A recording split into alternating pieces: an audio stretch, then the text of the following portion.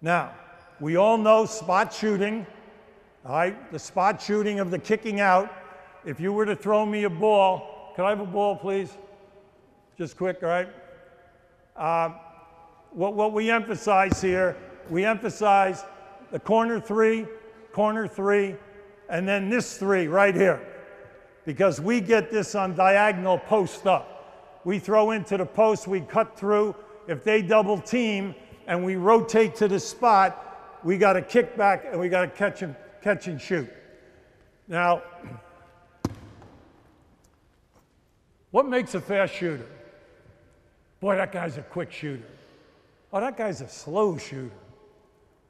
Two things happen. In all of our shooting drills, we come out of the offense, but we include passing. So today, in the spot shooting drill, we'll take 5 shots, 5, 5, 5, 20 shots, 2 guys working together, 2 here, 2 on that side, and they'll rotate, all right, and we use the different baskets. So they get up 20 shots. If I see them catch the ball, throw the ball to me now, if I see them catch the ball to me right now, you're in trouble, Jack. You're in trouble.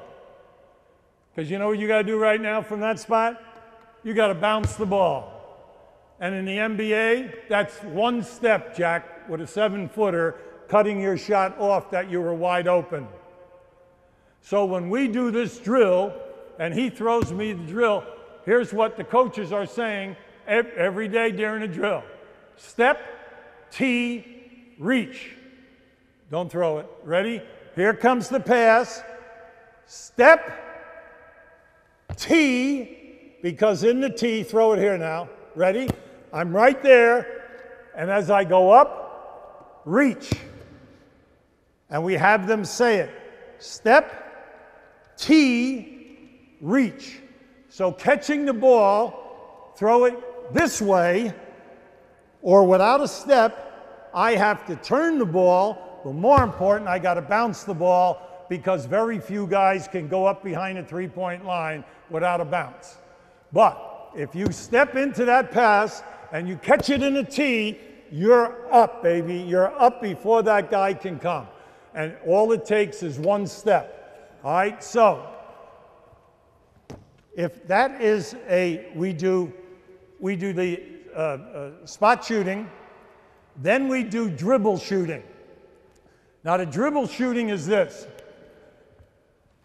We dribble to the three-point line, right to the spot that we get all the time on diagonal passes. You got to get here in 2 bounces. 2 bounces. From half court to that line, the other side's going half court to that other side. And they're doing that at both ends. It's 2, why? Because that's the speed you play at in the game. 2 bounces to get to that spot. We do not allow any shooting with a laissez-faire attitude. It's got to be game conditions. So we do spot shooting. So on a pick and roll from here, we would do 2 bounces from here. 1, 2, because if they switch a big man, it brings us out and we got a mismatch. And we shoot that from there on both sides. Now, if you send me baseline, like a lot of defenses will do, I go 1 bounce, 2 bounces to the midpoint, and I take that shot. Because when you play the best defenses, they're not going to let you get in the middle of the floor.